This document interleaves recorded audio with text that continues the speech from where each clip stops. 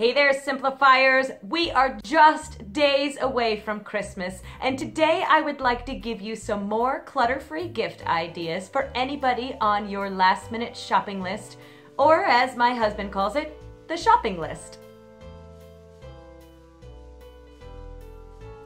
If you happen to miss my first clutter-free gift list, you can check that out right here, or I will link to it at the end of this video. Today, I have 4 more clutter-free gift ideas for people of all ages on your gift list. My first suggestion is for special event tickets. So this could be anything from a sporting event, to a concert, to a Broadway show, to an art exhibit, anything that is in the interest of the person you're buying that gift for. And in the last video, we talked a little bit about getting a season subscription. This would be if the season subscription is a little bit too expensive, or there's just a really special event coming to a town or a town near you that you want to take your friend or family member to. And just to get sidetracked for a second, but circle back around to the event idea, giving a clutter-free gift doesn't have to be boring, even though a lot of times it includes something just like a piece of paper or some tickets. I personally am giving my husband tickets to see one of our favorite comedians, John Mulaney, for Christmas. And so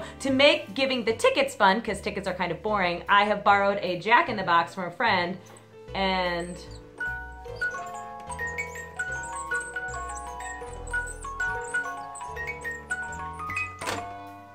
there's his little face right there. So even though the gift itself isn't super fun and wow to open, there are fun ways that you can dress up these clutter-free gifts and make them more interesting to give on Christmas morning. Next up, let's talk the gift of some sort of service. So these could be something that would be paid, like a massage or a manicure and pedicure, or even something as simple as a haircut. A lot of times people, and moms in particular, maybe don't treat themselves as much as they should. So giving some sort of certificate for a service that this person may not treat themselves to on a regular basis is a really special gift that you can give to them.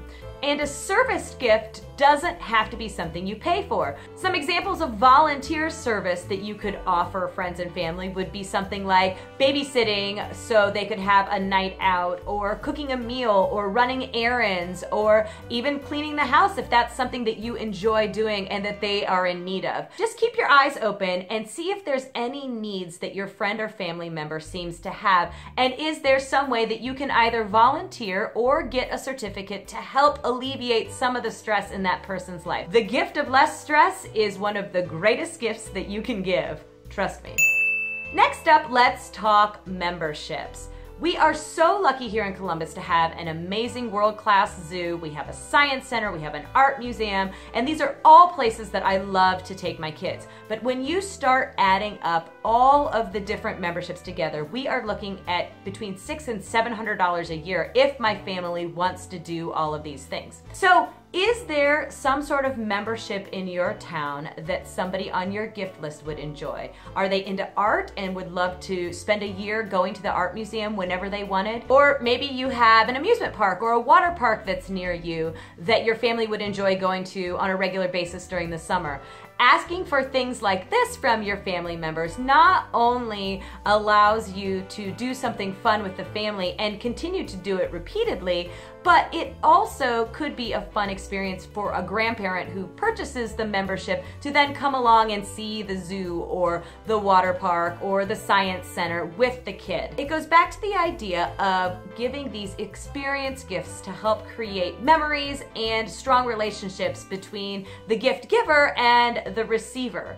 So anything that you can do to foster those relationships, I highly recommend as a clutter-free gift.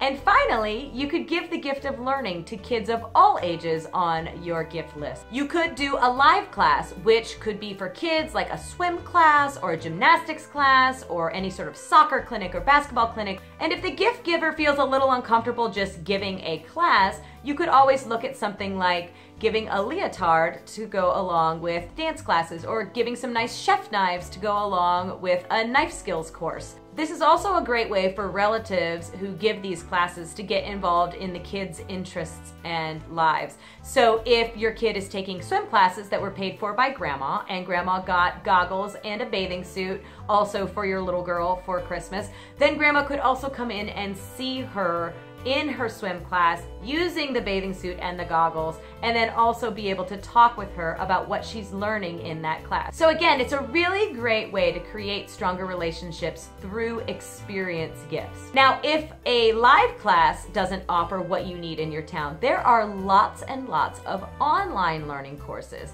You could do everything from art classes and music classes to foreign language classes, or perhaps you just have a crafter who wants to up their game and do a little bit more with Photoshop and things like that. There are all sorts of online classes. And I actually came across two really great ones for kids. One is called jam.com and the other one is called Stepstool Chef Academy. At jam.com, they cover all ranges of ideas from science to art to music. They even have a great Lego building course that kids could take a look at.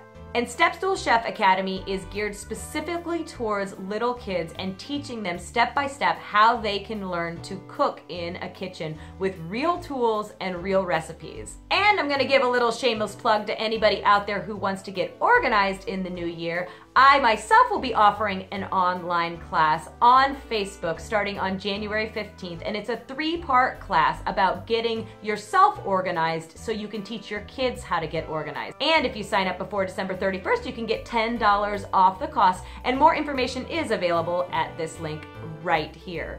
Thank you so much for watching part 2 of my clutter-free gift list, and be sure to check out part 1 if you're still looking for some clutter-free gift ideas for your friends and family. Also, don't forget to subscribe so you don't miss any of my simplifying and organizing ideas for you and your family members. Take care, have a Merry Christmas, and I will catch you next time on Organizing with Simple Solutions.